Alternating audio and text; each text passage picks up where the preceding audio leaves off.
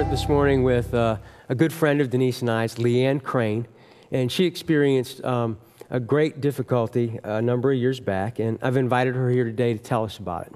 Leanne, on July 3rd, 2007, your life was turned upside down. Tell us what happened.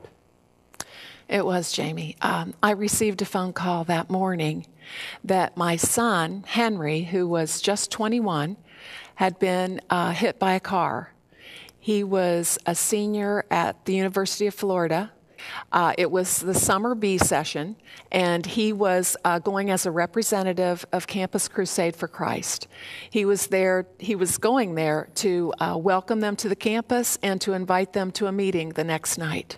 So he was engaged in ministry and serving others. He was. Wow.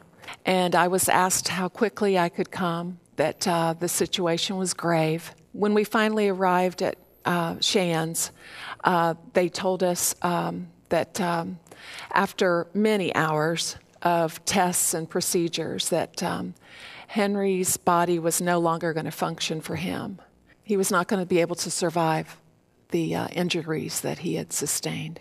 Henry, when he was 19 years old, had signed a living will stating that his wish was to not be left on life support and to, in fact, be an organ donor.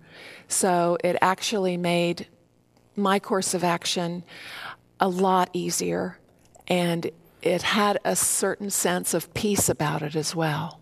But Henry, having made that decision already and had that conversation with you, helped you out a lot. It was a gift that Henry gave to me and to the people that knew him and that loved him, because we knew what he wanted. Mm-hmm.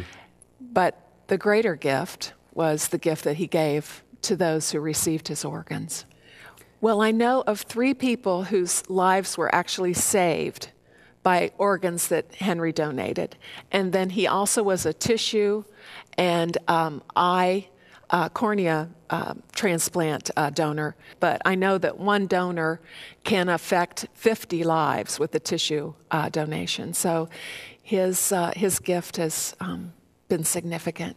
How would you say that your relationship with God has changed given the experience of Henry's death and the tragedy that you've had to go through?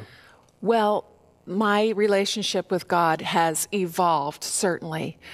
In the beginning, I think there was an awful lot of shock, and there was a reliance on my faith and on the people around me who had faith. Those were the strongest support system for me.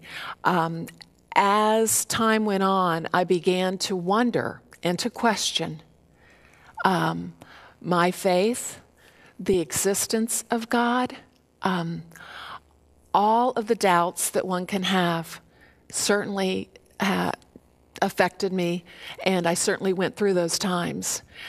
As my grief has become more gentle, because I believe older grief is more gentle, I've also seen how very much God was in this with me. He was always with me.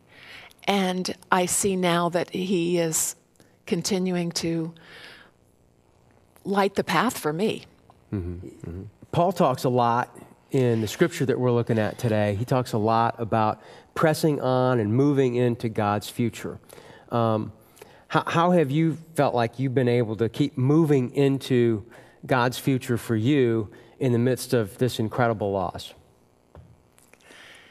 Well, I believe that we are here on this earth to love each other and to care for each other. And I know that that is one of God's greatest commandments. Love one another. Love your neighbor as yourself. So every morning when I wake up, I thank God for the opportunity that maybe today my life will make a difference in someone else's. And if it does, it's because the light of God is shining through me. And so every day I try to make my faith be a big part of what people see. I'm not out there praising God, so to speak, but I am trying to show God's love. It's wonderful to be remembered for the life that you lived, but it's also wonderful to be remembered for the life you gave.